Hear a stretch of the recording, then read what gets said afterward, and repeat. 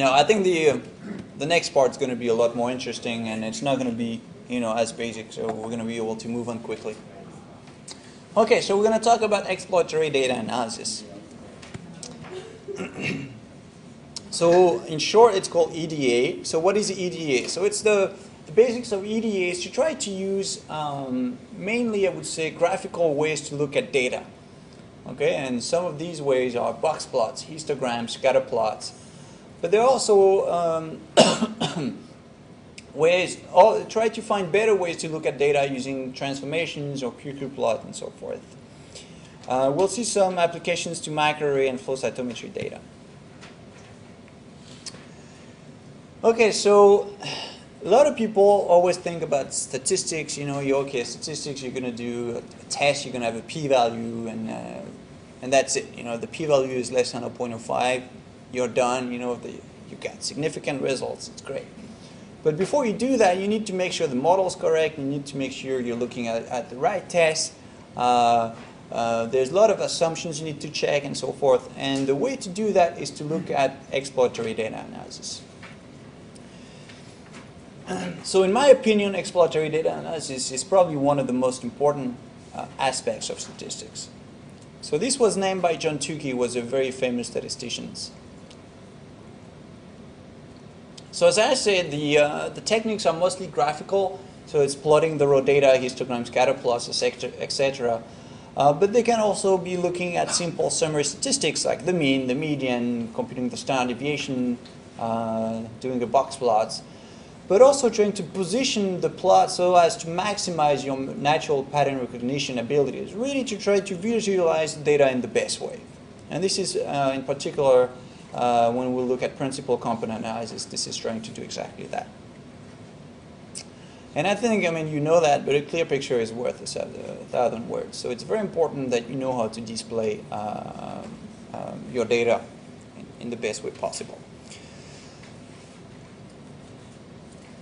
So here are a few tips, and in fact, this is something I always tell my students when I teach these kinds of courses. And believe me, you can see all kinds of crazy plots. Somehow they try to make it very fancy. Lots of colors, lots of symbols and things, but at the end you can't see anything on it. So it's very easy to generate plots that are useless where you can't see anything. So try not to show too much information on the same graph. Avoid using too many colors, too many patterns, too many symbols, and so forth. I think it's clear that you should try to stay away from Excel. It's not a statistics package, and it's not a graphical package either. With Excel, you can make very ugly plots. That's for sure. In fact, I get very annoyed when I go to talks and I see these people showing all these plots, and you can tell right away it's made by Excel because there's the gray background and there's the big bars, and it looks so ugly. I don't understand why people would use Excel to make graphics. In looking at data analysis. If you want to make any pictures with Excel, go for it. I don't care. But when you're looking at data analysis, you try to avoid it. Okay, here are a few examples of bad plots, most likely in Excel, of course. So why is this one bad?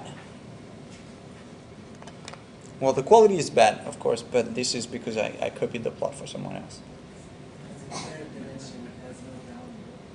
Yeah, so Excel is very good at making 3D plots that don't need 3D. Have you ever looked at that? When you do a histogram, whatever, the default is going to be like a fancy 3D, but it's just a 2D plot. So here there's no reason to have that dimension, okay? It's only a histogram plot, it should be 2D. Well, same again, here you've got some fancy 3D thing that you don't really need. Well, here you do have a third dimension if you want, but you just have 4 different categories. So what you could do is just a simple 2D plot with 4 different lines, colors, which will be a lot easier to compare the different lines. Same here, and by the way, all of these plots have been published in journals and things. Here again, that's another example. You can't see anything. Here, if you can see the difference between the 4 different lines, I think you're very good. So it will be much easier to just put it in 2D, different line types or colors or something else to distinguish the four lines. What about this one? So this is a typical plot that you see in, and I know many of you do biology or biologists, but this is the typical plot you see in biological journals. So putting a big bar and kind of like a small error bar over here. So the first thing is that we don't know that the errors are symmetric. So if you just show me half of it, how do I know it's the same thing on the other side of the bar? Then you don't actually really need the bar. All you need is just a single number, right? You're just looking at the height. So maybe the bar, you like it, and it shows you the height. It's easier to compare, whatever, but you don't actually need the bars. But here what's even more striking is that there are only 3 data points, so it's triplicate samples. So they should have never computed these standard errors with the bar, because in fact what you could have showed are the 3 numbers for each of these data, right? You have only 3 numbers. It would be a lot better to show the 3 numbers here. So this was definitely not a good way to summarize your data. And if you want more plots, so these plots are actually compiled by Carl Broman. So he's a very nice biostatistician at the University of Wisconsin-Madison. He's done a lot of work on QTL and things like that. And he teaches a lot of courses like that. And there's a top 10 of the worst graphs that have been published in papers, so you can actually go back to the original paper and to see what it was about and where it was published. And so I really encourage you to do that, and it's quite interesting. Maybe that will help you in not doing these kinds of graphs in the future. Okay, so this was just to summarize that exploratory data analysis and graphical representation are very important. You should be very careful when you consider graphing something, because a graph will really show your data directly, and if you've got a bad graph, no one's going to understand what's going on in your data. Okay, so let's get to the basics of probability and statistics. So we deal with probability statistics, so of course we're going to talk about probability distribution. So you probably already know, or you've heard before, or maybe you took a course 20 years ago, whatever, that probability distributions can be either discrete or continuous. Okay? Some examples of probability distribution are uniform, Bernoulli, normal, etc. So typically it's defined by a density function. When it's discrete, you will typically use a P for probability mass function, or when it's continuous, you will use an F. I tend to say it's all the same thing, so often I would just say density function, whether it's discrete or continuous, and use an F. So here's an example of a discrete probability distribution. It's called the Bernoulli distribution. These will occur if you flip a coin. You can have a tail, let's say 0, or a head 1, and let's say the probability of head is 0.1. Then this will be your probability mass function. The probability of having a head or 1 is just 0.1. It's just a mass with 0.1. And here it will be 0.9, 1 minus 0.1, right? Because the sum of the probabilities need to add up to 1. So we can do that example in R. So R is great because you can generate random numbers. There are all the probability distributions you can work with.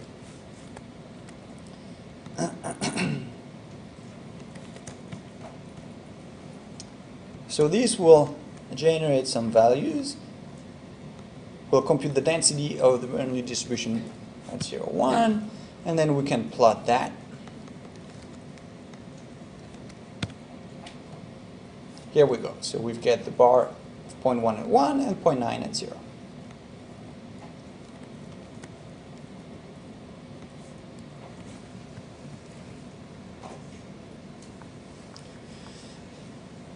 So the probability of having a 1 or a head is 0.1, and the probability of having a tail is 0.9. You can generate samples from a Bernoulli with probability of success equal to 0.1. So let's try to do that in R. So here I should explain that first, there's no such things as random numbers. At least when you generate the numbers on a computer, it's never random, right? Because how do how can it be random, right? The computer needs to use something to generate numbers. So there's nothing less random than a random number. By that I mean that in fact the numbers are not random at all. It's just it is a deterministic sequence that the computer uses, but they look very random. So if you look at them, you would have no idea that they're not random. So basically, this is it's very complex. It's very hard to understand, but random numbers are not real numbers. So random numbers are not really random, and you can actually fix the way that the machine will generate the numbers. And the way I do that is by what we call setting the seed. So a random number generator will start with the seed, you give him the seed, and then you will generate the sequence of random numbers, and they will pass any test. They will look very random. So as far as you're concerned, they will be just like a sequence of real random numbers. But the computer uses a sequence to generate them. And in order to have the same results everywhere here, so that we can compare what we get, we're going to fix that seed so that we're going to make sure that all of our random numbers are the same.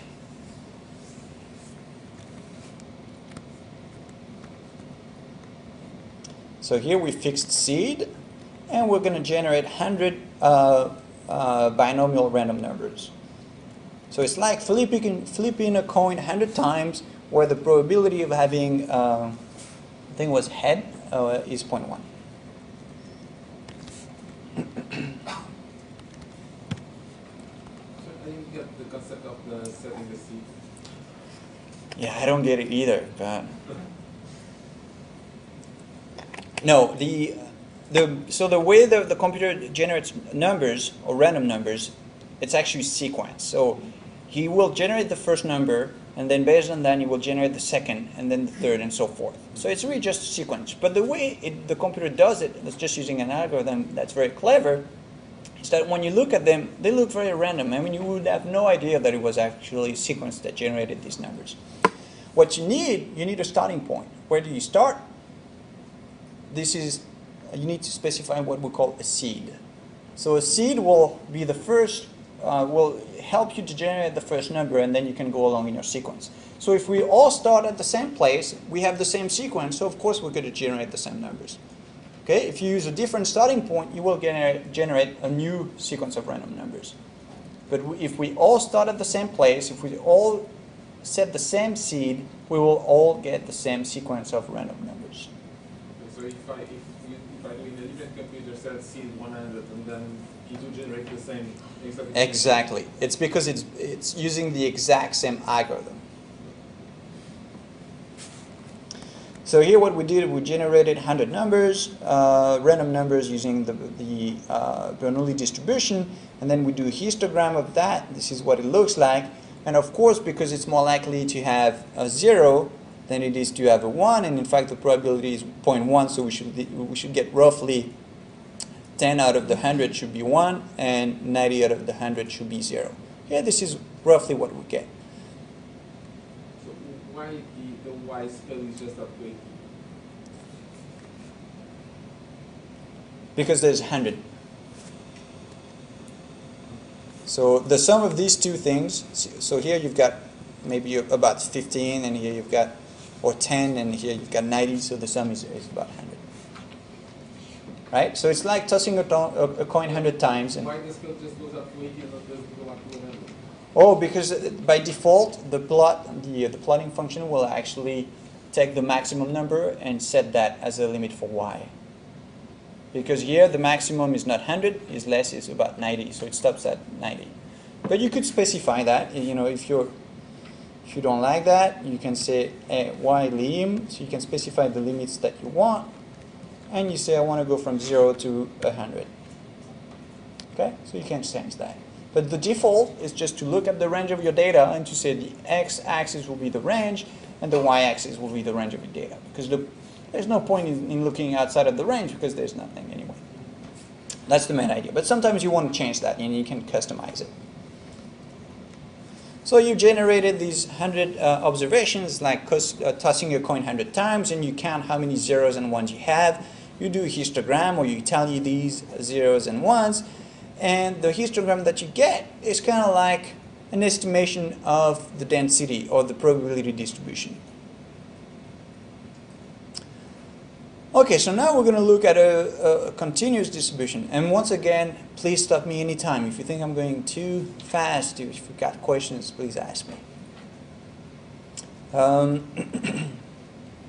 Okay, so we can generate from a continuous distribution. Probably the most famous continuous distribution is the Gaussian distribution or the normal distribution, or maybe you know it as the bell curve, because it looks like a bell curve. Okay, it looks like this. So here it's what did I use? So this is a normal distribution with mean 0, so it is centered at 0. It has standard deviation 1, which means that roughly most of the observations are between -2 and 2. So you can actually do that using R. We're going to look at the range from, so by the way, this is another way to create a vector. So maybe I should point that out to you. We've seen the C to concatenate numbers. We've seen the rep to just replicate a number n times. We've seen the 1 to 4, 1 to 12, you know, the one with the column and the other number. You generate a sequence going from 1 to 12. We've seen that. This is the same idea, but this is if you want to have a sequence that's not necessarily a sequence of integer going from one to another. So this says go from -4 to 4 and with the step size of 0.1. So let's look at what this looks like. Okay, so it goes from -4 to 4 every 0.1. Once again, there's many ways to create objects in R, and often it will depend on the context which one you want to use, because some will be easier than others. So here, this is really what I wanted. This is the most direct way to create that vector. Because I could, of course, do it by hand, you know, C of -4, -3.9, and so forth. But it would take me a long time, and it's useless because there's a function to do it directly. Okay, so I've told you, even though we've looked at the R basics, you're still going to learn a lot of commands and functions as we go along, because it's just impossible for me to enumerate all the things you could do with R. So this is the X, and then I'm going to compute I'm going to evaluate the normal density at each values of X when that normal density has mean 0 and standard deviation 1.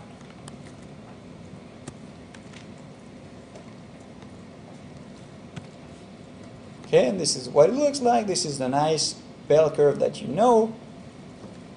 It has mean 0 and standard deviation 1.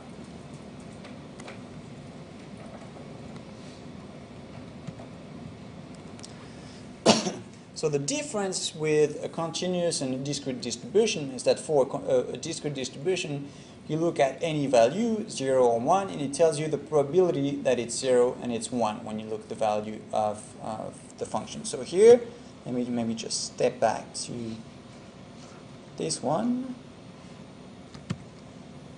Oops. So here, this is the probability mass function for the discrete distribution. The probability that 0 is the value of that point. The probability of 1 is the value of that point. For a continuous distribution, it's different because since it is continuous, you cannot really take exactly on one single value. So typically, we would look at the probability that the random variable is within a given interval. And here, to compute that probability, you will look at the area under the curve. So using a Gaussian distribution, you will know that the probability that your variable is between 0 and 2 is the area below that curve. And R can compute that for you very easily. There's some functions that you can use to do that. Is this kind of clear? Now we're getting into statistics and everyone's going to get lost. Can you explain the plot? Oh, yeah. So here I plot X versus F. Okay, fairly standard. I want the X label to be X. I want the Y label to be density. So X is here, density is here. I want the width of the line to be 5. So the larger the number, the larger the width of the line. And then I want the type to be a line, because you can have points, you can have both. So let's play with that. That's a good thing. So for example, we could have P, which will mean points. Okay. So what it will do is that it won't draw a line, instead it will draw each point. No line in between. You can have both, which mean point and line, and it would put the point and the line. And you can play with the width. You can do it lighter. Okay. 10 becomes very big, and so forth. Okay? So you create the line and points. Oh, this is B for both. Okay? So this is what I mean that when I say that R is really good software to make high quality plots. You can customize it exactly how you want. You can move things everywhere. You can have all symbols, colors. You can make great PDF or JPEG or whatever graphics. And then you can just copy and paste into Word. You can really make high quality graphics.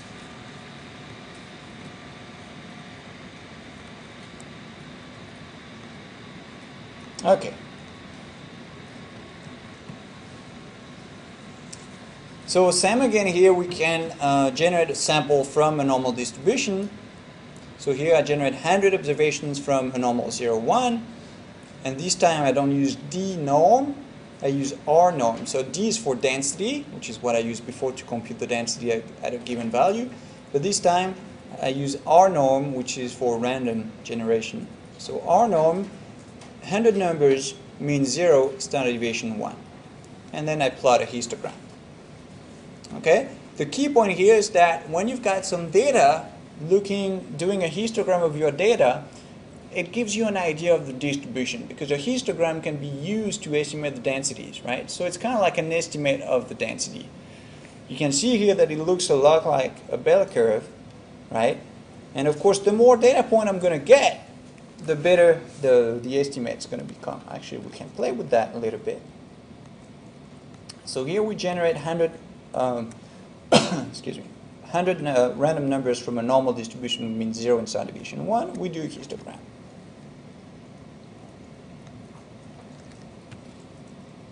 Okay? Let's say we're going to do the same thing, but with 1,000 data points. Okay? You can see it's becoming better and better. If you do it with 10,000 data points,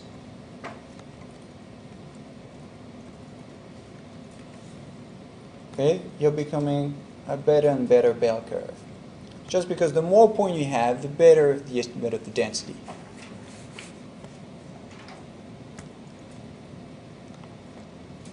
Okay, so this is pretty basic stuff because I wanted to talk a little bit about probability distribution. Yes? In the previous function, did not computes the probability that the vector that you input follows that is the normal distribution? No. You assume it's normal. You want to compute the density at that point, or the probability mass function at that point. So you use denorm to do that. Here it's just, it's a toy example. It's not that interesting. We're going to look at real data sets and what we can do there. So it's not really something you would do in reality when you get data, do denorm. You would never do that. It's just to show you that if we do have a couple of toy examples, we know the true density, we do the histogram, they look alike. That's the main point of this exercise. Okay? Any other questions? Say that again?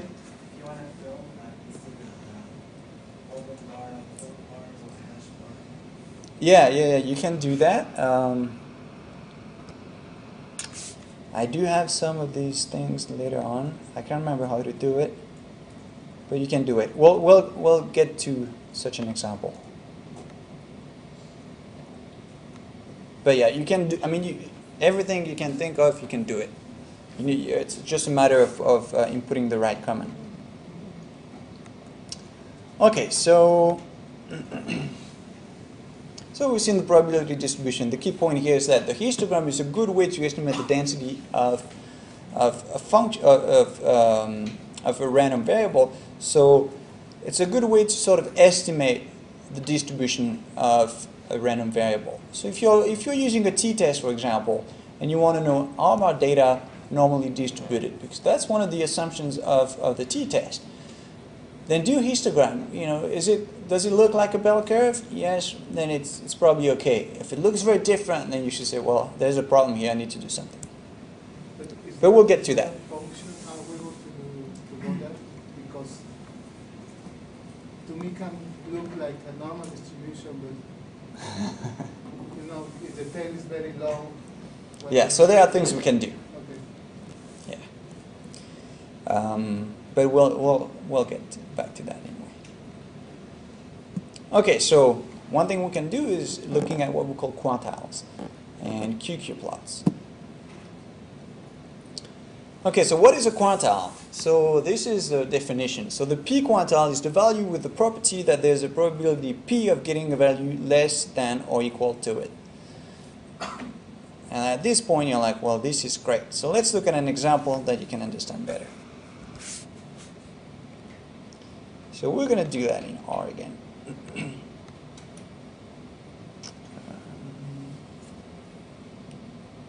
Okay, so I'm going to graph that.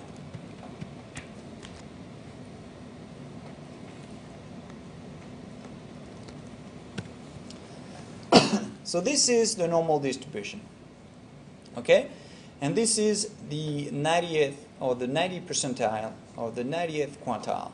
So what this means is that below this value, there's 90% of the area under the whole curve is below that value, okay? So there's 90% of probability that you will get something below that value, okay? So that is the quantile. So a quantile is a point, it's the value at which below that value, the probability of getting it is the quantile. So for example, the 50% quantile is called the median. And in this case, let's look at the plot. What do you think the 50% quantile is? It's 0, right? Because it divides, the curve is symmetric, so it divides it in two halves, and therefore it's 50-50, and that is the chance of getting something below 0 is 50%, okay? Because it is symmetric. Okay? In fact, when you have a symmetric density, symmetric distribution, the median is always 0, and therefore the 50% quantile will always be 0. Of course, here we don't, I mean, it's quite difficult to compute a quantile otherwise. Now there's a function in R that can do that for you. If you tell him this is normal distribution, so I use QNorm, and my normal distribution means 0, standard deviation 1, and I want the 90% quantile, and therefore it will get that to you. And this is what I do here. I get that number, I plot F, and then I do a straight line at a vertical line at Q90. Okay, so this is what this is doing.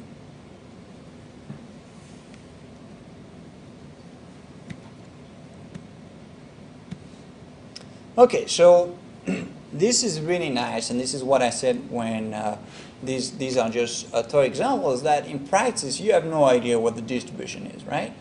So how can you compute a quantile? Well, what we can do is that we cannot compute maybe the exact quantile based on the true distribution, but we can just compute what we call an empirical quantile.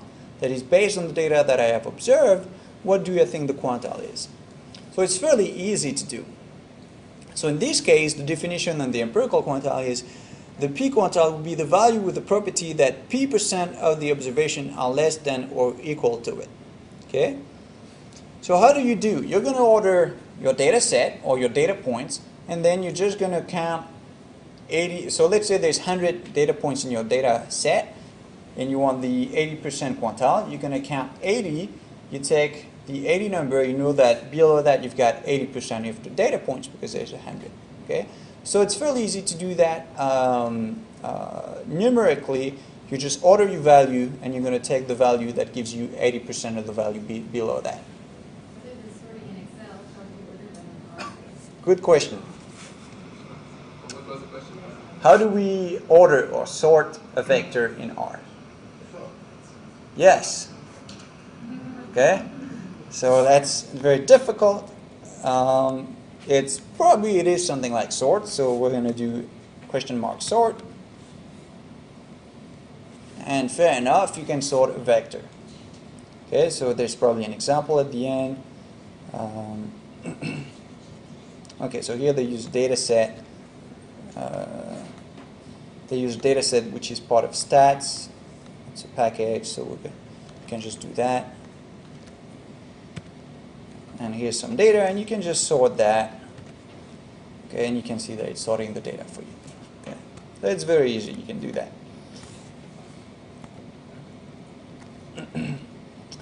But in fact, you don't even have to do it because there's even a quantile function which will do the sorting and the counting of the numbers for you automatically. So here's an example. Again, we're going to generate something from a normal distribution.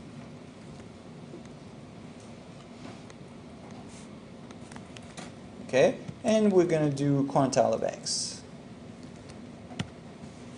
Okay, so by default, the quantile of x will actually give you what we call the quartile. That is the 0% quantile, the 25th percent quantile, the 50% quantile, 75th percent quantile, 100% quantile.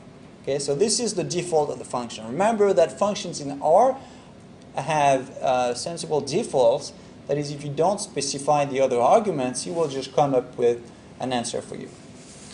However, maybe I don't care about these quantiles. What I want is the 10%, the 20%, and 90%. So I can just specify that. I just specify the probabilities via the quantile function, and you will do that for me.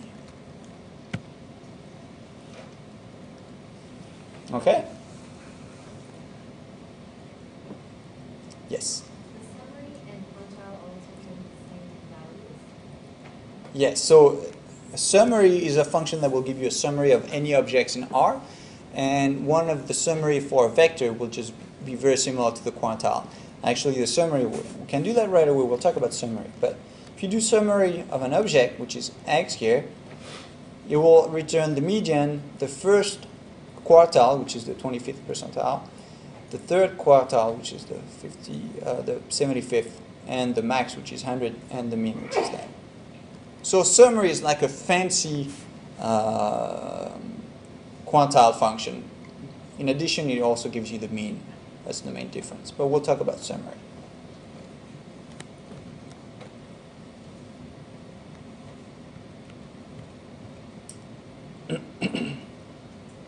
Is that sort of clear what the quantiles are and what it's doing? Is that okay? Okay. So we'll get back to quantiles with the QQ plot.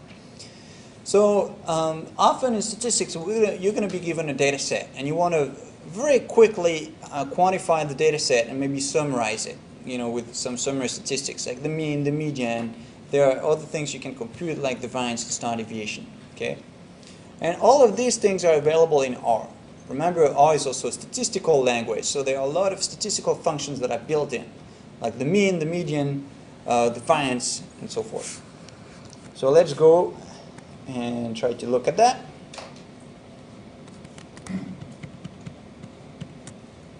So let's look first at, let's load that.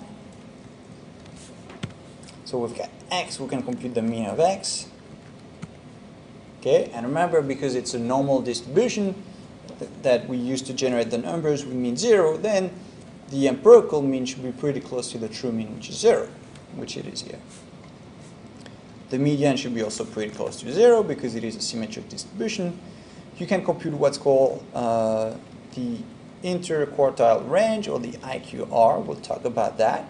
So the IQR is just a measure of the variability in the data. It's very similar to a standard deviation if you want. The variance, say that again? A standard deviation. Okay? So these are, the mean and the median are what we call measures of location. They sort of tell you where is the peak of your distribution, or most of your distribution. The IQR, the variance, and the standard deviation are just measures of the variability in your data. Okay?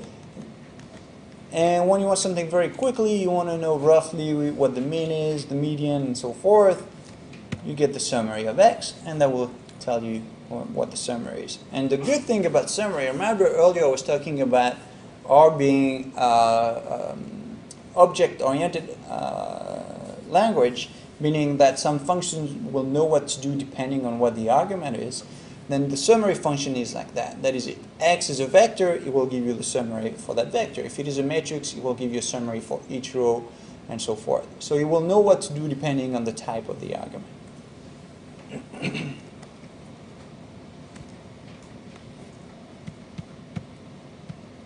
Okay, so this is what I mean here. Summary can be used for almost any object, and R is object-oriented. So what if you do a summary of a data table? Does it summarize all the columns and all the I would think that if it's a data frame, probably it will summarize every variable in your data frame. I can't remember exactly, but it's my guess. Each column, yeah. Which makes sense because you wanted to summarize each variable, right? Okay, so what is the box plot? Sorry. By default, R assumes that the variable is in a column. No, it's because it's a data frame, so it will know that columns are variable. They are the one that will have the names. But what if it's the opposite? Do I have a way to tell R that the variables are in Yeah, you would. Well, if the variables are the rows, then you should put in your data frame where your variables are the columns. Okay. Because R cannot deal with You can. There are ways to do that. Okay, so let's look at the box plot, because we've seen all these things are very easy, but they just give you just one number, and it's nice to have a graphical representation that might summarize all of these numbers. And one way to do that is using the box plot. So here I still generate the same random numbers from the normal distribution, and then I use the box plot function. So what is the box plot? The box plot is just a graphical representation of some summary statistics. The first one that you see, which is thick line at the middle, is the median. This is the 25th quantile, 75th quantile. This is what we call the IQR, the inter-quartile range. Then there's what we call the whiskers, here and here. And these are calculated using 1.5 times the IQR. And typically, everything that's outside of the whiskers are considered outliers. So it's a nice way to summarize your data because it will show you the location of the data by the median, the variability. You know, if you've got a box that's very long, it will mean that the data are highly variable. If the box is very small, it will tell you that there's not much variability. If the whiskers are very long, it will tell you there might be a lot of outliers. And the outliers will typically be shown with symbols outside of that. So here there are no outliers. What's the name for the top and bottom line? These are called the whiskers, the things that are extended from the box. Are they equal to the smallest number? No, they are calculated using so you start from here, you do 1.5 times the IQR, you stretch that, you draw a line, you do the same thing below. Okay? And you don't want to use the mean and the max because the goal of this exercise is to see if there are potential outliers, things that are very far away from the median, even taking into consideration the variability of the data. But what's the percentage of data that's in between the whiskers? Is 96%? You don't know. It depends on the data. Okay. However, what's the percentage that is in the box? Sorry? What's the percentage that's in the box here? Should be 50%. No? 50%, right? Yeah. But corresponding to the whiskers, we don't know. For example, here it's 100% because there's no outliers. There's nothing that's too far away from the median. But typically, it will be high enough because the goal of the box plot is to see if there are any potential outliers. One of the goals, right? And so typically there will be only a few outliers. So I would say usually it will be close to 95%. But there are some box and whiskers graphs in which there is another level, which is 1.9 IQRs. Yeah, there might be actually. And those are the far outliers, the ones that go. There might be an option in box plots to change it, but the real definition of the box plot is 1.5.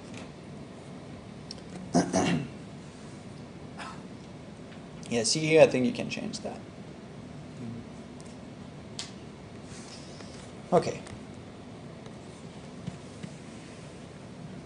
Okay, so now we're getting right to the point. So many statistical methods make some assumptions about the distribution of the data, e.g., they're normal. So the quantile plot provides a really nice way to visually verify such assumptions. So the idea of the QQ plot is you're going to assume a distribution. You're going to say, well, I want my data to be normal, or I'm testing if they are normal. So therefore, you know the theoretical quantiles of the normal distribution, right? We can compute that in R. Then you can also compute the empirical quantiles, just like we've seen. And the idea is that you're going to compare the empirical quantile to the theoretical quantile.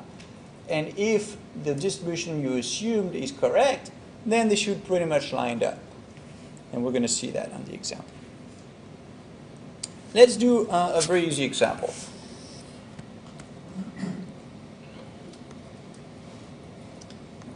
We're here, so we generate 100 numbers from the normal distribution. We do the QQ plot for the normal distribution. It's called QQ norm. Okay. So QQ norm is like doing a QQ plot for a normal distribution. And here we can see the theoretical quantiles versus the sample quantiles, or the empirical quantiles. It's just the same thing. QQ line will just add a line to the plot, and it will add the line which shows you where all the points should be if the distributions were exactly the same. Okay? So you can see here that the points line up pretty well on the line. Of course, it's not perfect because we've generated some data points, and therefore there is some variability. So you're not going to get something that's perfectly aligned. But looking at this, I would say, well, it's pretty good. It's well around the line. I have no reason to believe that it's not normal. Okay? Again, it's a bit subjective in a way because, it's a graphical representation. But things that you want to do when you do these sorts of analysis and exploratory data analysis. You can measure that, right? Yeah, you can. So there are statistics you can compute and things, but typically I don't really trust them. It's much easier to do something and do it visually here. The key point is that what we want to make sure is that there are no big violation of assumptions. Some of these tests can be fairly robust to slight departure from the assumption. Like linear regression, which you're going to see tomorrow, is okay if it's not perfectly normal or constant variance or whatever.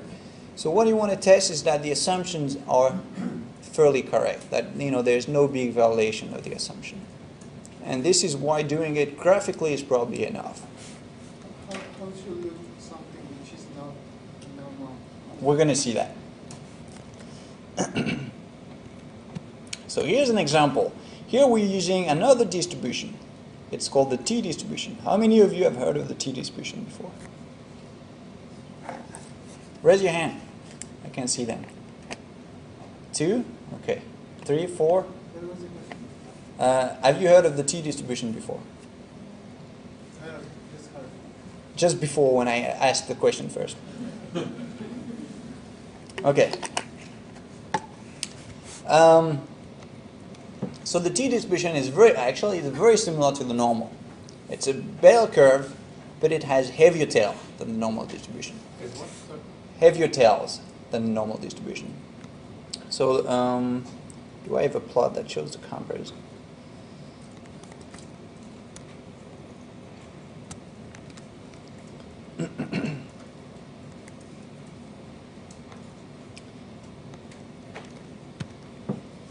So this is, I've generated 100 data points from a T distribution, and I'm going to do a histogram of that.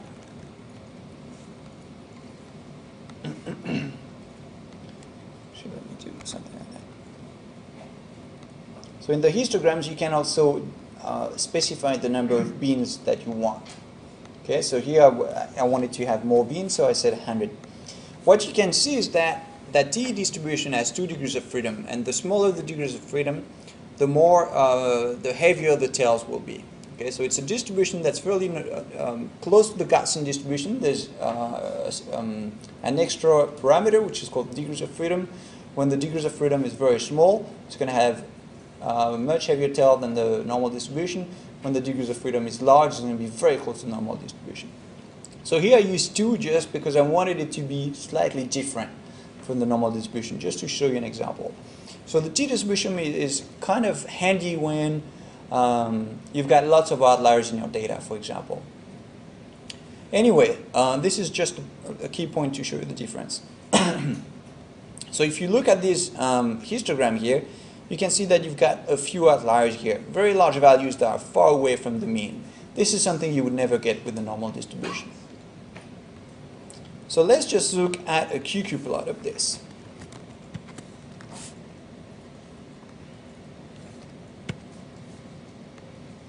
Okay, so here it's pretty extreme. You can see that even though most of the points are fairly lined up, some of them are very far away from the line.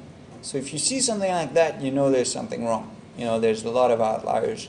The tails are a lot heavier than what they should be for a normal distribution.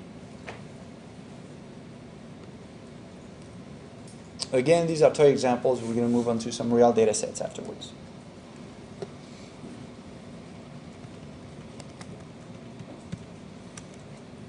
So here we've been comparing normal distributions. Well, we've done a QQ norm, which is a QQ plot when you want to compare it to a normal distribution. Sometimes you don't know what the distribution is, or you want to test other possible distributions. So here we're going to do the same thing, but we're going to use the QQ plot command, where you can compare 2 samples. So here I generate one sample from the normal distribution, another one from the normal, and I do a QQ plot of these 2. Guess what? Because it's normal and normal, they should line up again.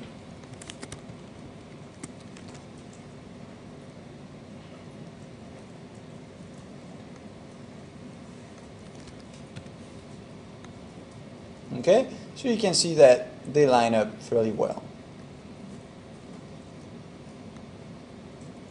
If we do the same thing with the T and the normal using the QQ plot, again, you see the same behavior. There's one of them that's very far away from the line. And again here, you could just use QQ norm because we're testing for the normal. But I wanted to show you that if you've got just 2 samples, you want to see if they are from the same distribution.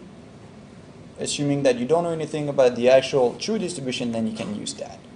So here, instead using the theoretical... Exactly. Because you don't know the theoretical, so what you can do, either you have 2 samples that you want to compare to see if they have the same distribution, or you have 1 sample and you want to use another distribution that's not built into R. What you can do is that you can just generate from any distribution you want, and you can compare the empirical of these 2. But I wanted to bring that up.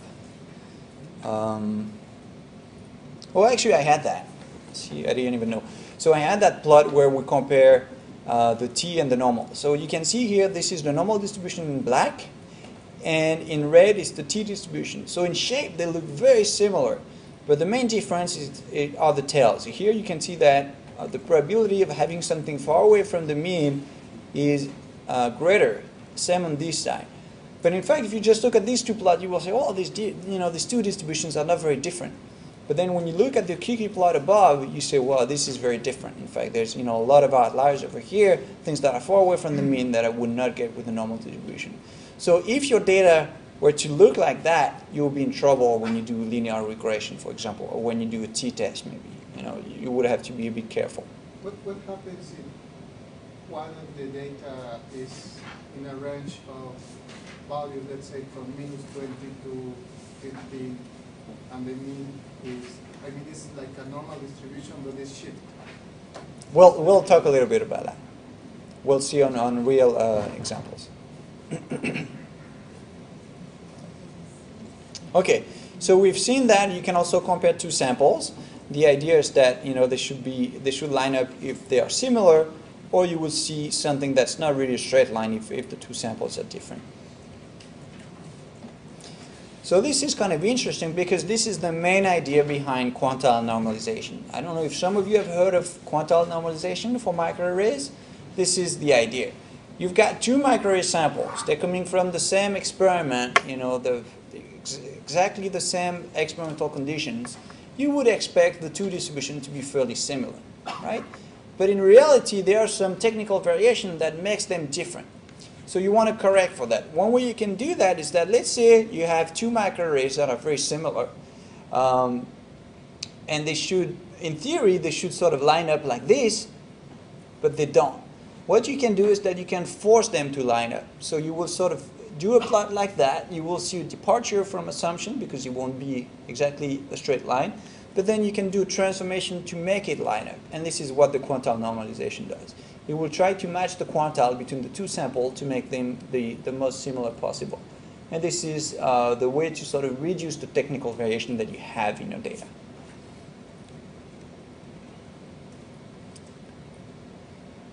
What time is the break, Francis? I think it's what Charles wants to check. Oh, okay. Okay.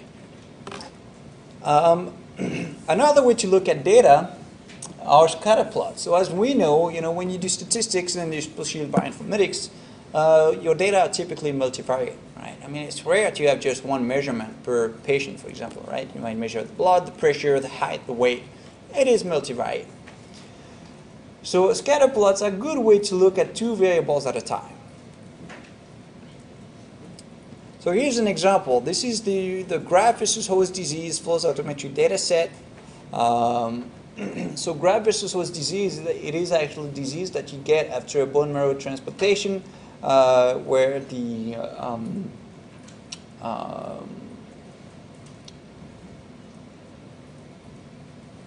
I can't remember if it's the immune system of the donor that attacks the host. So here what we have is a flow cytometry experiment. So we have several cell surface markers, and we're going to measure different cell surface proteins. So it is multivariate for, but we've got millions, well, not millions, but we've got thousands of cells. We've got different markers for each cell, and therefore it is definitely multivariate. So what we can do a scatter plot of one of the markers, which is here CD4, against the other markers, which is CD8 beta. A scatter plot like that can actually be used to test or to verify independence. So here, when you look at a plot like that, do you think the two variables are independent? Of course, you don't know very much about the experiment and everything, but do you, just looking at that, do you see some kind of independence between the two? No, if it was independent, you will see some kind of a big round cloud where one variable doesn't tell you anything about the other variable. But what happens in flow cytometry is that you've got a sample that you run into the machine, and then you're going to measure each cell for various markers. What happens is that you get a mixture of cell populations. So what you're going to see here is that often here you might get maybe kind of like a cluster of points, which might be one cell subpopulation. Here you might have another one. Here you might have another one, and here and here. So here there's actually about 5 to 6 cell subpopulations. So from that, it's clear that if you know that the value of CD4 is around here, then you're either in here, in this population, or this one or that one. Okay? If the value of CD4 is about 100, then you're either in that population or in that population, but it's very unlikely that you're around 200. So you can see that it's not independent, because if you know something about one of the variable, it will tell you something about the other variable.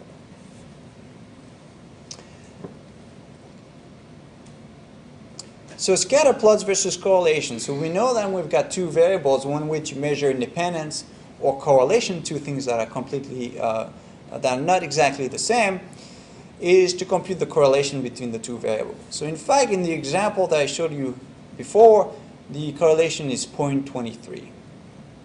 So this is pretty low, right? We know that the correlation is typically between -1 and 1. When it's close to 1, it means that probably there's a high correlation between the two variables, and they're definitely not independent. Well, if we look at that example, we get only 0.23, which is not very big, but you have to remember that the correlation coefficient is only good for linear dependence. And in our case, in the flow cytometry example, we definitely don't have a linear dependence between the two. So why don't we go and try to do that in R? Yes? Is the pinch-out normalization, is that the only tool, like, if you have different, you say a milligram per liter versus another variable in order to like normalize or multiply your data and centering, is that the only tool that's in R that you can do that? Or is there any, do you know what I'm saying? Are you just talking about normalization in general, or? I guess I'm trying to compare two different statistical programs where you can relativize your data and get rid of the variables, so you can compare, say, I guess in my case it's water quality versus fish, and you can put them all together and be able to have them and plot them against each other. And so you can relativize it, which can sometimes include norm or centering it, normalizing it. Well, you can, Is that the only tool that's in R that you can use? no, you can. I mean, there's tons of graphical displays and things in R, and Not with your actual numbers, like we actually change the numbers so that they all fall in the same. I'm not sure I know what you mean. It's probably I'll show you. Okay. yeah, it's probably highly dependent on your data and the problem. So there's probably a lot of things you could do, and I don't know about what language or software you're talking about. Okay. But for sure, you know, I mean, if it is like a statistical software, for sure you can do it in R, no question. Okay, so let's try to load the data. Remember, well, you probably didn't close R, so you're probably in the right directory anyway.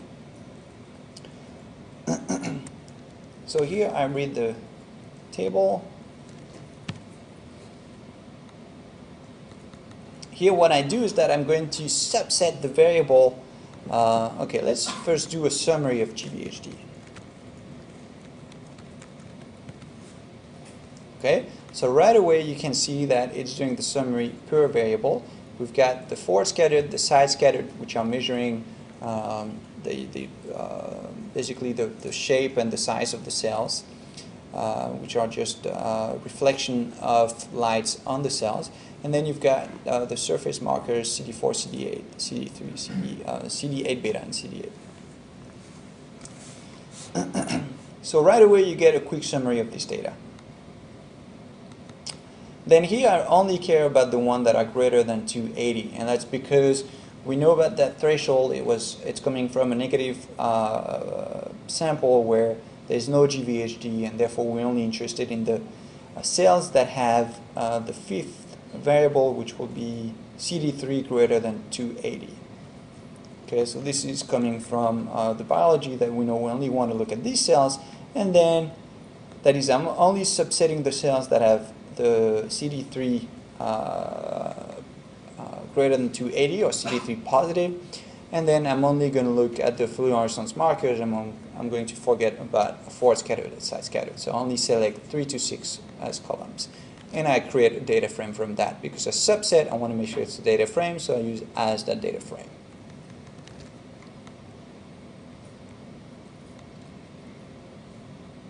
So you created a new data frame. Exactly. What is necessary to specify as a data frame, or if it's a data frame will be already? Typically should be, but just to be cautious, I prefer to do that. But I don't think you would really need to do it. Can you choose your variable based on the name rather than You could do that based on the names, but it's easier here to. It's much quicker to write 3 to 6, versus writing all the names. So.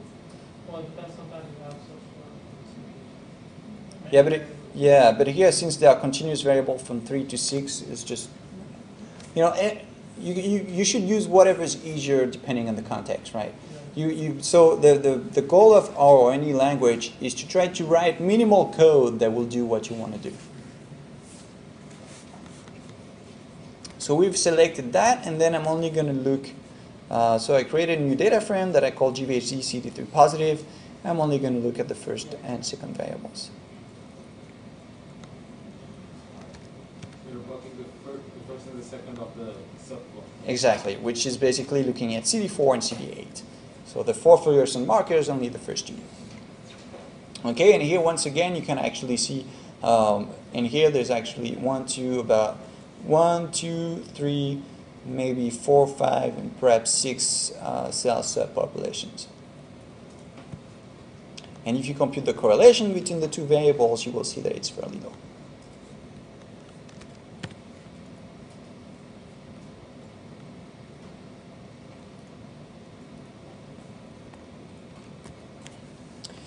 So this means that a scatter plot will typically tell you more about independence of two variables than correlation. Remember that the coefficient of correlation only tells you about linear dependence. That is, if the correlation is 0, it does not necessarily mean that two variables are independent. It just means that they are not linearly dependent. Here's an example, okay? Here I generated some variables that way. I've got x and y. This is so this is really a toy example. What do you think the correlation is between these two, between x and y? 1, okay. 0. 0. Try to guess. So what say a number between -1 and 1. It's 1, okay. 0, okay, we got 2 1s versus 2 0s.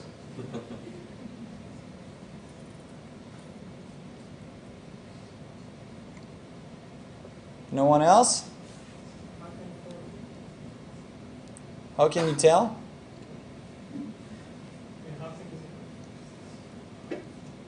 Well, the thing is that it's completely symmetric around 0. So it has to be 0. So let's go and look at that in R. However, so before we look at that, however, when you look at these two, you know that they are not independent. Because if you know that x is 0, then y is -1 or 1. So it's definitely not independent, but the correlation is 0. So you need to be very careful about correlation versus independence. And there is a way of measuring independence? No, because it's very difficult to measure independence. So it's just visual analysis. Exactly. Typically, people would look at correlation. If you've got a high correlation, then you know it's not dependent. If you've got low correlation, it doesn't necessarily mean that it's independent. You should probably look at it more closely using a plot. But it's very difficult to measure dependence because it depends on the distribution that you have and so forth. So dependence, independence, it's a very tricky thing in statistics. But typically, using exploratory data analysis, you can get a feel of whether things are dependent or not.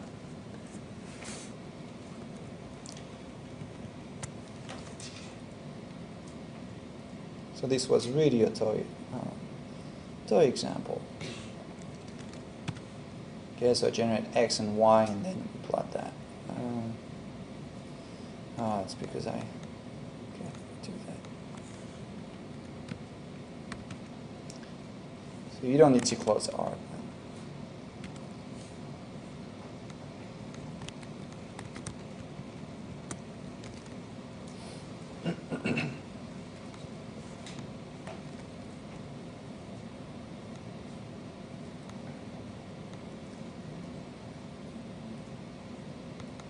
What time is the break, Michelle?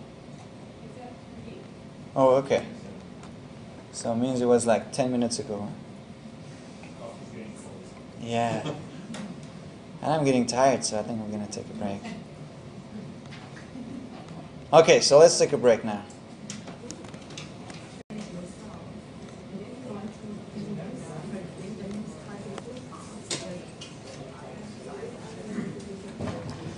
Okay, so we're going to start again because we're running a bit out of time. We still have many slides to go over.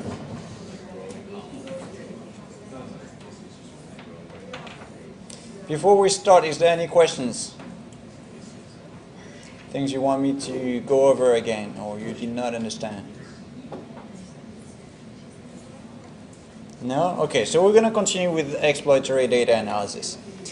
So another thing that you can do in R are actually graphics. So it's just a nice way when you've got multiple panels you want to look at. It's a nice way to look at multivariate data sets all at once. I'm not going to go into too many of the details, but there's one way you can do that directly in R is that if you've got a data frame, okay, and you want to look at it, typically when you do a scatter plot, you need to specify the X and the Y, right? Because you want to plot X versus Y. Well, let's try to, to do that directly in R, and you will see that what you will do is a panel of scatter plots. For each of the variables, it will show you, this is the plot of looking at CD8 beta versus CD4. This is looking CD8 beta versus CD3, CD4 versus CD3, and so forth. So it's kind of like a matrix that contains all of the plots. So let's try to look at that in R.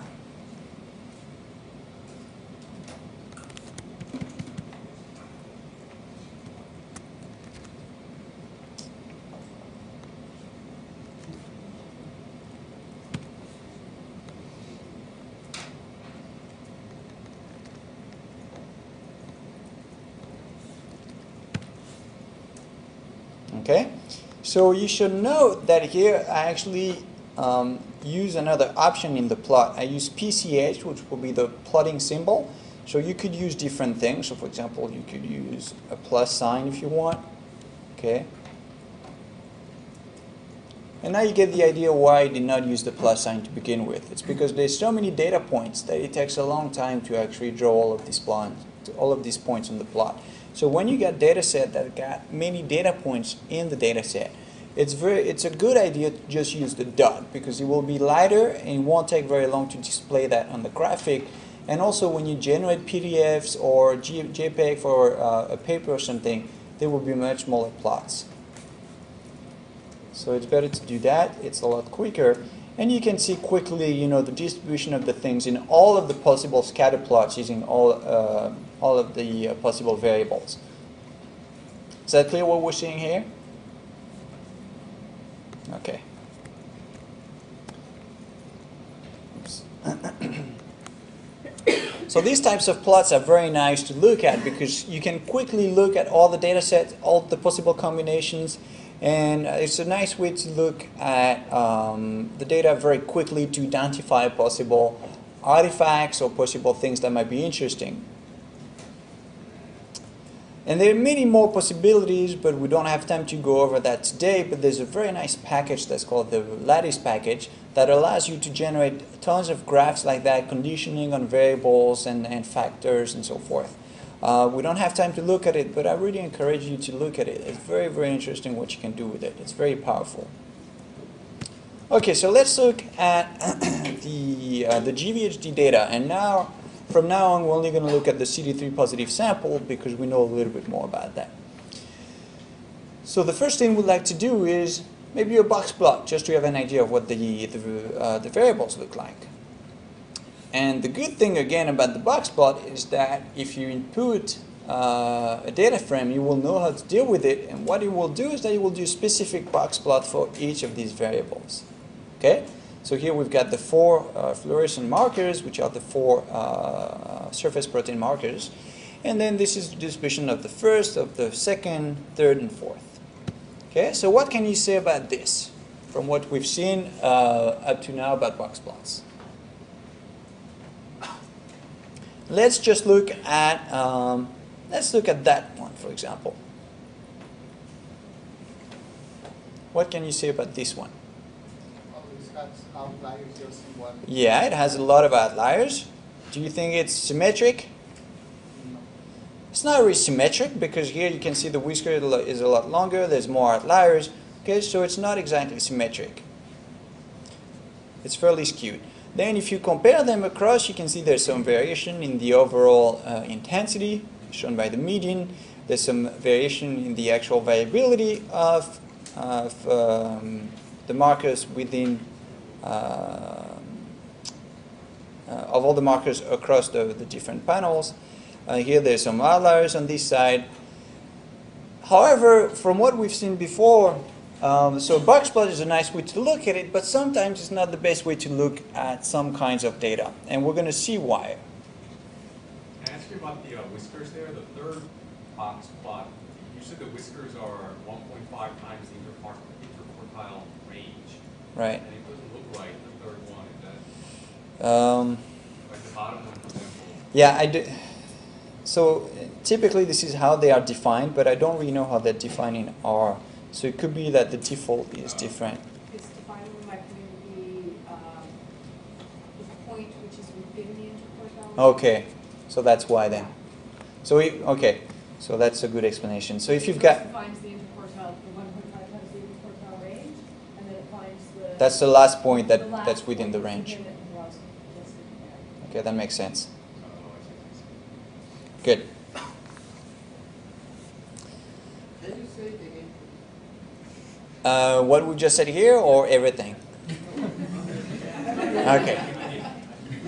So, so I said earlier that, I know that part. which part? Okay.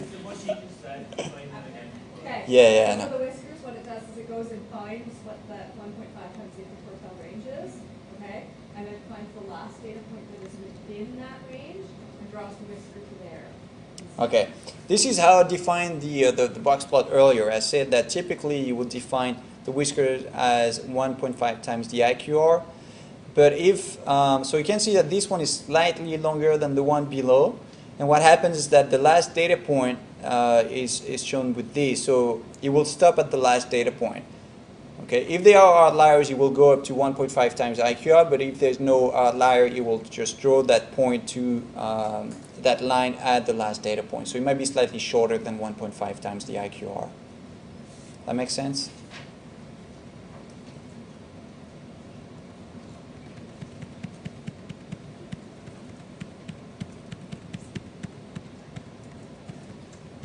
Okay.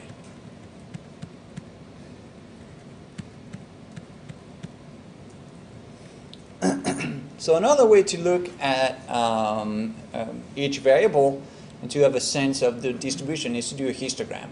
Okay. So if we do a histogram of each of the variables, CD4, CD8 beta, CD3, CD8, what you can see is that the data are not really symmetric, but they are not unimodal. You can see two modes here, for example, one over here, one over here. Here you've got one over here, same here, and this one is sort of all squished towards the zero. So the density show you a very different picture than the box plots. And the main reason is because box plots are not very good to display things that are not unimodal. Because in the box plot that we had earlier, we summarize the location of the distribution with the median. Okay? But it's not very good if you've got sort of two peaks. You would want to have the location of the first peak and the location of the second peak if possible. So sometimes the box plot is not really the right way to look at the data if they are not unimodal. If you've got two peaks here, it would be better to summarize maybe this one and this one. And here it's because it's a very particular data set. We've got a mixture of cell populations. So potentially there's one population over here, one population over here. So what you would want is more of a summary for this one and a summary of this one. And a histogram is better in this sense to look at these kinds of data.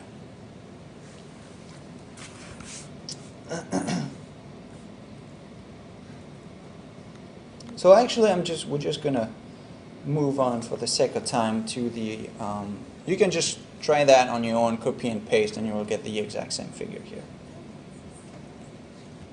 So let's look at another data set. So this is a gene expression data set.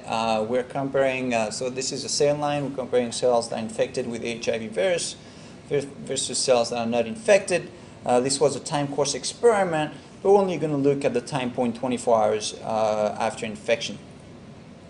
The good thing about this data set is that we've got 12 positive controls that are actually HIV genes, so genes from the virus itself. So they should be extremely differentially expressed because they will be expressed when the cells are infected with the virus, and they should be not expressed for the cells that are not infected with the virus.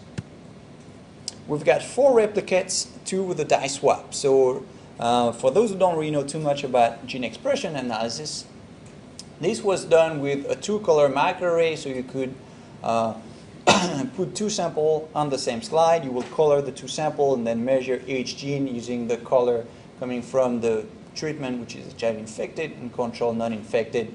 You get 2 colors, red and green, and sometimes people will swap the colors, so they will do 2 green, red and green, and then 2 green and red for the 2 samples. And this is typically a good way to see if there's any dye effect. So this is one of the samples here. This is actually an image that's coming from the microarray. You can see all of the about 8,000 genes, and the reds are the positive controls. So here we'll assume that the image analysis has been processed. We've got the, for each gene, we've got a spot with an intensity for that gene in the corresponding sample. Therefore, we've got a data matrix of size 7,000 times 8, 8 for the 4 replicate times either treatment or control. Okay, so you have the data set. We can read the data set in the same way as before. We can do a summary very quickly, and we can do a box plot. And again, the box plot will be done directly with the whole data frame. Therefore, you will have a box plot for each of the array. In this case, we've got actually 4 arrays, 4 replicates, 4 coming from the HIV, the treatment, 4 coming from the control. Okay, so this one is the first replicate paired with this one. This is the second replicate paired with this, third paired with this, and so forth. Okay? Where are the controls? The control is cells that are not infected with the virus. So this is the control for that experiment. So, okay, we've got cells. We're measuring expression of about 8,000 genes. We've got 2 conditions, one infected with the HIV virus, one that's not infected. Yes? I was wondering, usually you use more than one replicate if you do this expression analysis, and how do you deal with the data? We've got 4 replicates here. 4 over here, and 4 over here. Okay? 2 conditions. HIV infected, non-infected, and the 4 replicates. Biological replicate. Yes.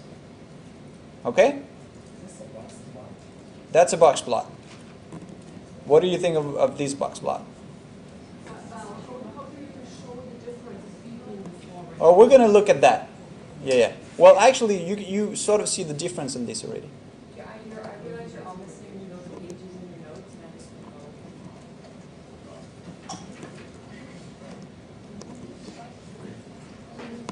I could have just skipped it. No one would have seen it. Okay.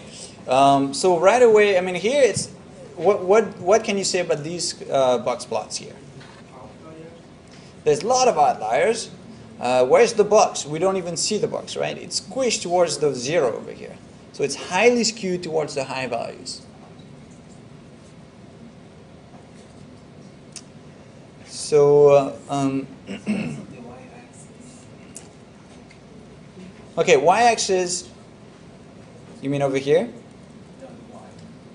Oh, the y-axis, that's the intensity. So it's kind of like the expression of all the genes coming from that array, It's a measure of the expression. It's the intensity, which is a measure of the expression. Each dot represents One gene, exactly. Each dot is one gene. So another way to look at it is to do a histogram like we've done before. What can you say about the histogram? It's highly skewed again. Everything is squished towards 0, and then there's some high values that we can barely see over here, barely see over here. Basically, this is not really a nice way to look at the data. And if I were to ask you, do you think these data are from a normal distribution? What would you say? No, it doesn't look like it. It's highly skewed. It's very difficult to look at it. Yes. But before we do that, there's another thing that's pretty interesting, and maybe you will talk a little bit about that tomorrow when you'll talk about regression. But one thing also that people tend to look at when you look at these kinds of data is trying to look at the mean versus the standard deviation. Why would you do that? So for each gene, we've got 4 replicates. Okay? Since we've got 4 replicates for each gene, I can compute the expression, the average expression across the 4 replicates, and I can also compute the standard deviation of the expression across the 4 replicates. And this is what I show you here. I show you the mean expression versus the standard deviation of the expression. What you see here is that if you just ignore the red line for now, what you see the plot is that there's some kind of dependence. When you've got a high mean, you tend to have a higher standard deviation. Then you've got a low mean, you've got a lower standard deviation. For those who don't really know that, the lowest fit is what we call a scatter smoother, or a locally weighted scatter plot smoother. So it's something that will try to estimate the trend that you see in the plot. So it's kind of like doing a linear regression where you've got a straight line. But this is more flexible. It will tend to try to tell you what the trend is in the data. So this is a good way to do exploratory data analysis when you try to see the trend in the scatter plot. Okay, so it's kind of it's what we call a non-parametric estimate. It's something that's not exactly a straight line. It can be pretty flexible, and we'll try to estimate the curve that we see in the data. Okay, so I'm not going to go too much in the details. This is just to try to highlight the fact that there's a dependency between the x and y axis. So typically, genes that are more variable will have a higher mean. So let's try to do that in R.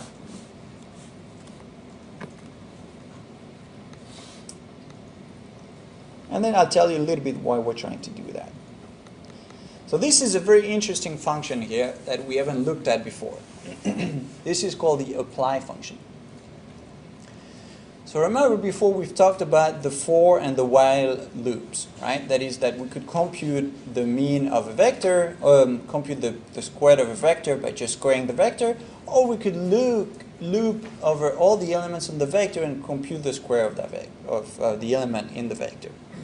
Well, sometimes it's nice to be able to, if you have a data matrix, you would want to compute, let's say, the mean of each of the row of the data matrix, okay, or maybe of each of the columns of the data matrix. So the way you could do that is that you could loop, and you could say for each row, I'm going to compute the mean and store it into some kind of vector. But we've seen earlier that when you do that with the loops, it's very slow, right? Especially with, here it's an example where we've got about 8,000 genes. So if you loop over the 8,000 genes and every time you compute the mean of the 4 replicates, it's going to be very slow. So R is vectorized. So every time you can try to do things more efficiently, you should try to do it. And there's a couple of functions you can use to do that. There's one that's called apply. Apply, the basic idea is that you will try to apply a function to each row or column of a data matrix. And it's much faster than doing a loop. So here what I say is that, okay, here's my data matrix. These are the first 4 columns of the data, which are just the HIV samples. What I want to do is that I want to compute the mean for each row of the data matrix. If I put a 2, it would mean column. So, okay? So if you want to know more, you can do question mark apply. So what this would do, You put 2, what's the meaning? The 1? One mean is that you're going to compute the mean for each row of the data matrix. And 2 would mean you're going to compute the mean for each column of the data matrix. Okay? So it's a way to apply a function to each row of a data matrix. And it's a lot more efficient than just doing a loop and computing the mean every time. And there are variants of apply that you can look at if you're more interested. Okay, so let's go into R. Actually, we probably need to load the HIV data first.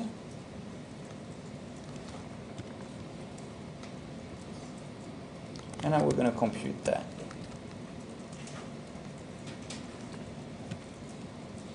So you can see that even though we're looping over the 8,000 genes, it's still pretty efficient, pretty fast, right? It's because R knows that you want to apply the same function, so you're saying, well, let's try to be smart, and we're going to do it internally in a more efficient way.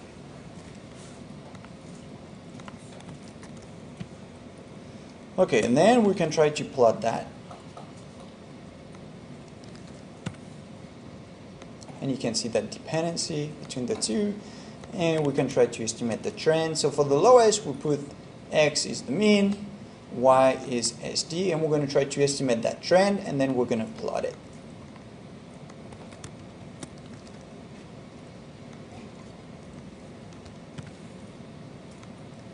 Okay, and here you can see it's almost linear. It's almost like there's a linear relationship between the two. It's not quite linear, but it's almost linear.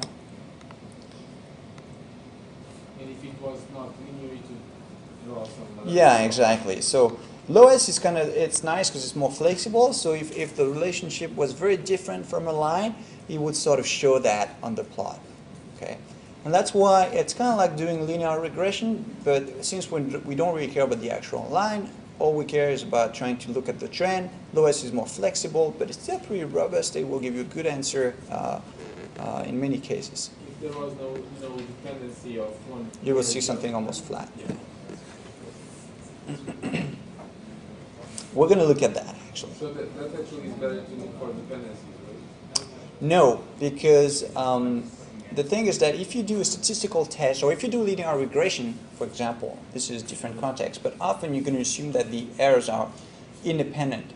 Here it's not really independent because you've got a dependency of the error on the mean. So gene with higher expression will tend to be more variable, right?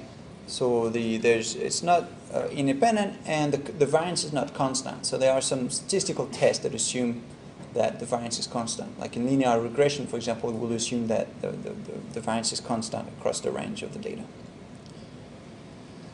Okay, so here are some of the observations that we've made. So the data are highly skewed. When we looked at the box plot, the histograms, it was difficult to see anything. The standard deviation is not constant as it increases with the mean. So a solution for these kinds of data, when you do have that, when it's highly skewed and you've got very large observations that are outlier, is to look for a transformation that will try to make the data more symmetric and the variance more constant. Typically, these two things go together, is that if you make the data more symmetric with less outliers and so forth, you will also tend to make the variance more constant. So with positive data, typically you would look for the log transformation. So there's a couple of transformations that are important. There's the log, there's the square root, and there's other kinds of power transformation. But for gene expression data, the log transformation is typically very accurate. Okay, so let's try to take the log of our data and to see what it looks like. So what about if it's negative data? What type of transformation can we normalize it? That's a good point. So there are a couple of things you can do. So there are variants of the log transformation that will try to take into account that you've got negative values. So for example, you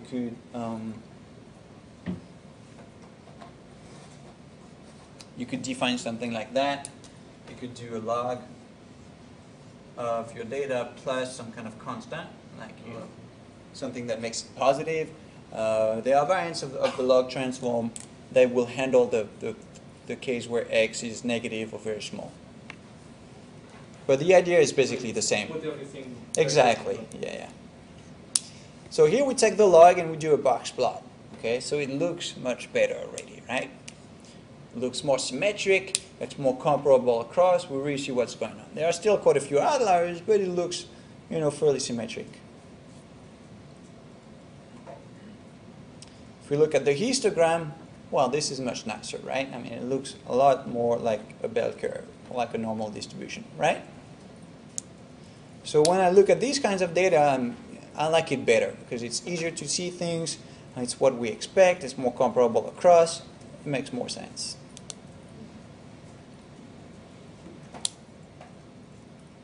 Now I'm going to do the same thing again.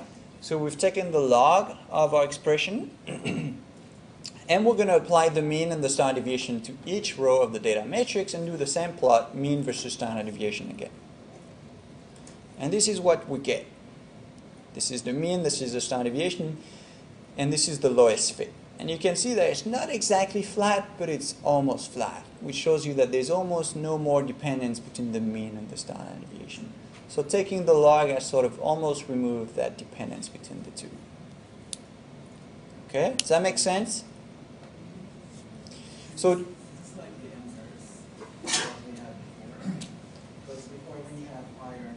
Yes. Exactly. So here it's almost the inverse. So maybe it sort of suggests that perhaps the transformation was a bit too strong. Maybe something less than the log, like the square root, maybe would have been more appropriate to properly remove that dependence. But there are variants of transformation to completely remove the dependence between the two. But here the key point was to show that a transformation as simple as the log will often do the trick for positive data that are highly skewed. So with gene expression data, almost all of the time you will just take the log. Question, so Yes? do you need then to transform the data before you do anything with the plot? Yes. Output? Yes. And always looking for that independence of standard deviation. Yes. Or as much as you can, try to remove that dependence, make the data more symmetric on the histogram and box plots. So typically you will try to do that right away. You read in your raw data, you try to make it more symmetric, slightly better, and you take that transformation, and then everything else after is going to be based on the transform data. So this is sort of a quick summary. So of course, you should take that with a grain of salt because there's really lots of variants and transformations and methods you can do, but it's just to say that typically the log will do the trick on expression data. And in fact, with most of positive genomic data, if you've got expression data, if you've got counts coming from high throughput sequencing, the log will also do the trick. So there's a lot of things where the log is just a very good transformation. So there's a couple more reasons. So we've said, it makes the data more symmetric. The large observations are not as influential. The variance is more constant. But also what's nice about the log is that it turns multiplication into addition. Okay, and in fact, this is really nice because it's a lot easier to do addition than multiplications, right? So for example, if you look at expression data and you compare two samples, people often like to look at the fold change. What's the difference in fold change between the two samples?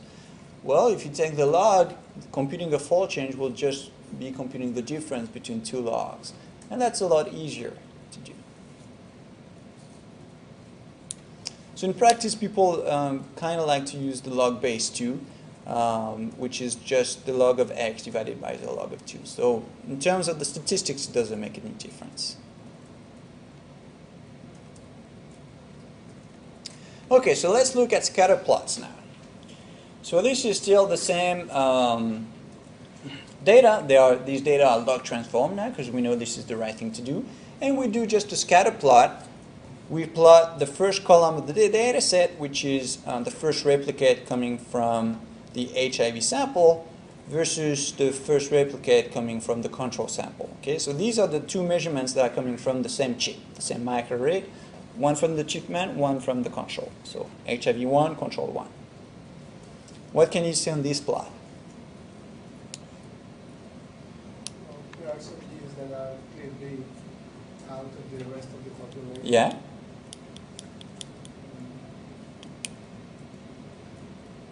What are these genes, you think? The ones that Yeah? 10 and 4. So these are the HIV control genes, right? The one that should be extremely differentially expressed.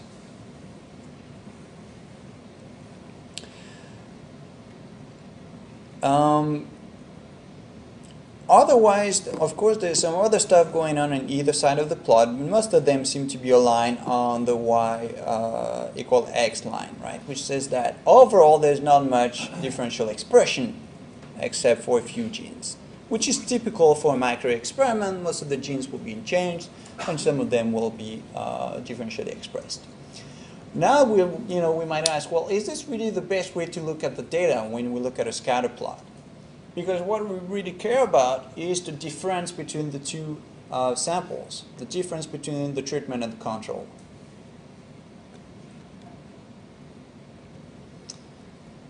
So another way to look at gene expression data is to do what we call an AMA plot.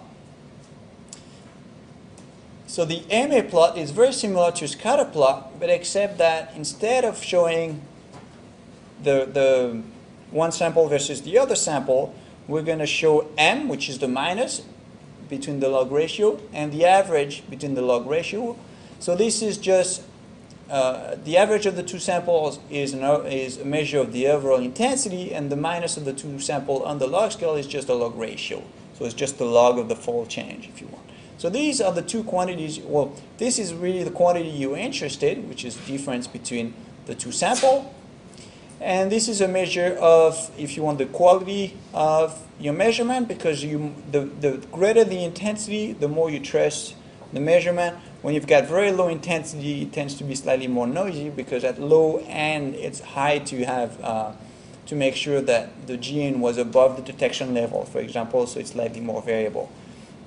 So typically, people really like these kinds of plots because it shows you the genes that are differentially expressed. You can draw a line, y equals 0. Everything that's way above or way below will be the differentially expressed genes. Things that are around the axis y equals 0 are the ones that are not differentially expressed. And the one that sometimes are sort of towards the low end are maybe the one that are low quality you want to ignore. So the average is across each line, right? Across each gene, the average of each gene?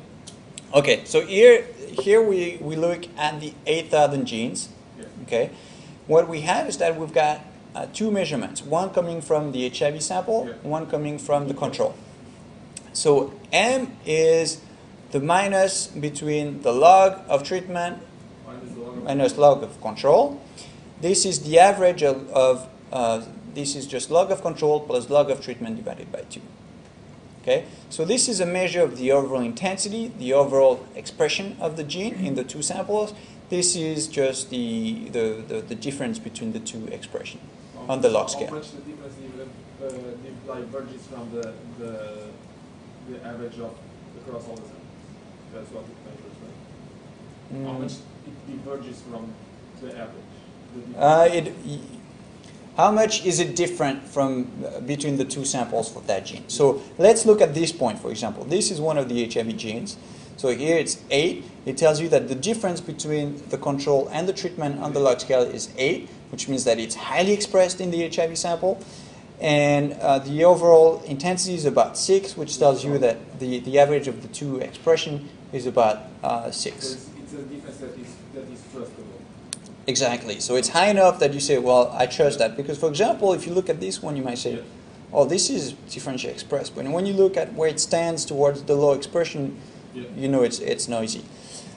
Well, the truth is that these were fairly old experiments using cDNA microarrays. I think they are from 2000 or something. So the quality is slightly better now. Soon people might not even do microarrays anyway. But at least it shows you that there are better ways to look at the data than just straight scatter plot for gene expression data. Okay, so this is one way, or one example of the way it makes sense to try to look at the data in the best way possible to show the sort of things you're interested in the plot. Okay? Any questions about this? Do you guys want to do that in R, or do you want to keep going? You've got all the code, so it's up to you if you want to try it or you want to just keep going. Okay.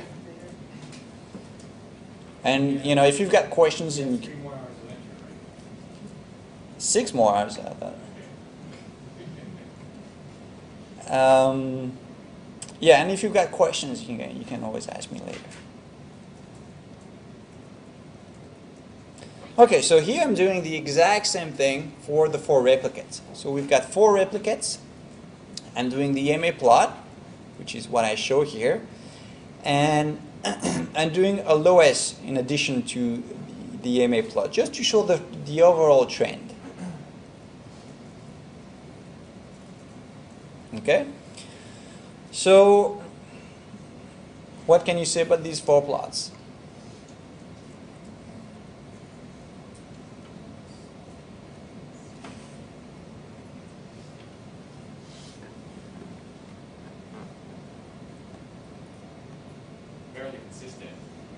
Fairly consistent. We've got the differentially expressed genes over here, right? So you know, it's nice. It's reproducible. It shows that you always pick out the genes that are differentially expressed. What about the trend? Can you say something about that? What dice were the range 2 and 2. So 1 and 2 being, then you swap the 3 and 4 basically. So replicate 1 and 2 run on one die, and 3 and 4 run on another die. Yeah. Yeah. Okay, so we can see that here there is what we call a die effect, because if you look at the trend of the lowest plot, so here the treatment was done, let's say, with the green die, I can't remember, and the control with the red, and then you swap that here, you did treatment with red and control with gray. So what you can see is that one of the die tends to be slightly brighter than the other, higher signal. So here it's the one at the bottom, and here there's the one above. So by swapping the two, that allows you that that allows you to see that there is some kind of a die effect. If you didn't do a die swap, you couldn't really say that. I mean, maybe you would see a trend like that if you didn't do a die swap, but we wouldn't know if it's really due because of the dies or if it's just a biological effect or something else, right? So during the die swap, you can actually observe that there's a difference between the two due to the die effect. Okay, so this is one thing that typically people will try to do with normalization. So think about the lowest fit as some kind of a string, and the pattern shows you the die effect, right?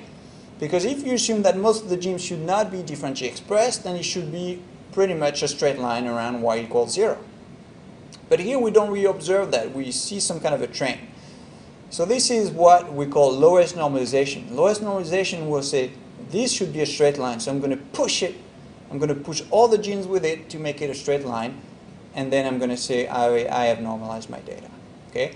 So very simple idea. Lowest normalization says it should be a straight line because most of the genes should not be differentially expressed. There should be no die effect, so there's no reason to see a trend. If there is one, I'm going to correct for it. So the lowest normalization applies to each sample individual, each replicate individually. And here replicate 1 to is pairs, HIV1 with control 1, HIV2 with control 2? Exactly. Is this the RNA normalization? No, that's different. RMA is more for Affymetrix type data, but RMA alone is typically not enough. Okay, RMA is not, I mean, it can do normalization, but it's not really a normalization technique. The idea behind RMA is to summarize the prop set into an expression level, but before you do that, you should probably normalize your data either using quantile normalization or lowest normalization. And often it will be done using quantile normalization. So RMA contains normalization as part of it, but the main idea behind RMA is not really normalization. So on top of this type of normalization, then you have to put normalization that normalizes across all the arrays, right? Not for the, not really, because I mean, you're right at the end. What you want is a single number that represents everything across the replicates, right? Mm-hmm. And this is what we're going to do when we do testing, when we're going to test a hypothesis that tests that a gene is differentially expressed on.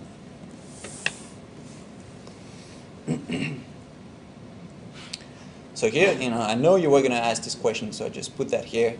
How do we find differentially expressed genes? Okay, that's going to be the next question. Okay, so we've seen a little bit of exploratory data analysis. Of course, there's a lot of, there's a lot more things you can do. I think EDA is really a subset of statistics that is very easy to understand because yes, it is statistics. We're computing some summary statistics. We're doing some graphics, box plots, histograms, but there's no real theory behind it, right? It's very easy to understand that. So if you want to know more about exploratory data analysis, you can pick out some books. You can go and play with R. There's a lot of tools, a lot of functions and graphics you can use. And in my opinion, it's extremely, extremely important because a lot of people will sort of rush and do a statistical analysis and do, this is the p-value, this is what we've done this fancy statistical analysis, but they have no idea if it's valid.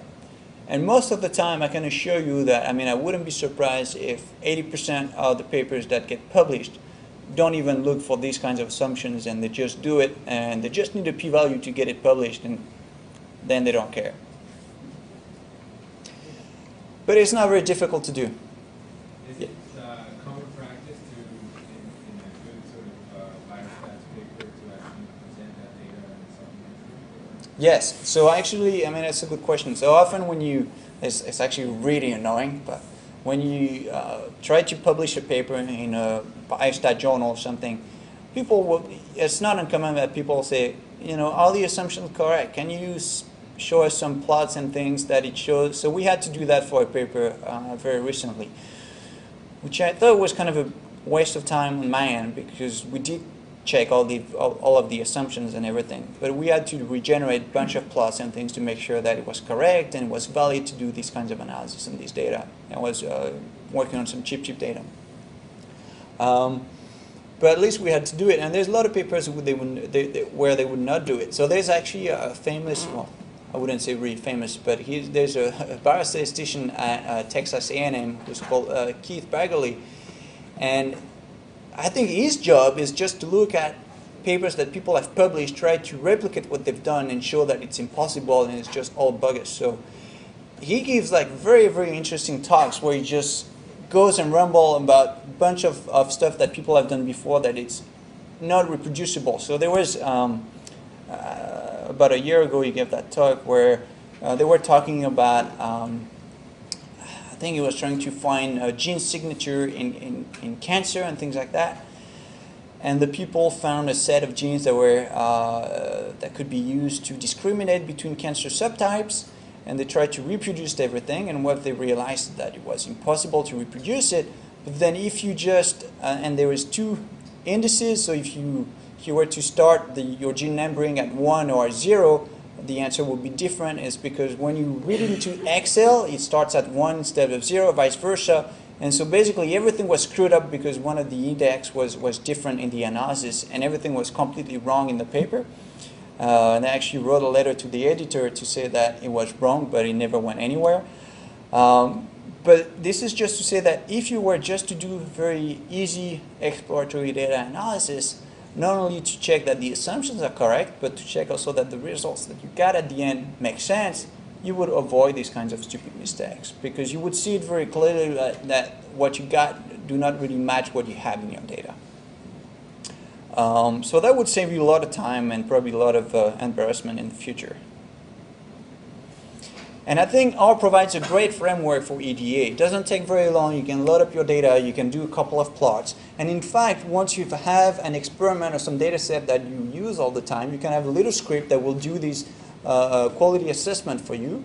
And this is some of the things we've done. So we've worked a little bit with Robert Gentleman on the analysis of flow cytometry data. And we've done a lot of quality assessment of flow cytometry data using histograms and box plots and empirical cumulative distribution. And what it does is nothing fancy. It just generates a lot of panels, and you can look at the plots and you can quickly identify if there's something that went wrong.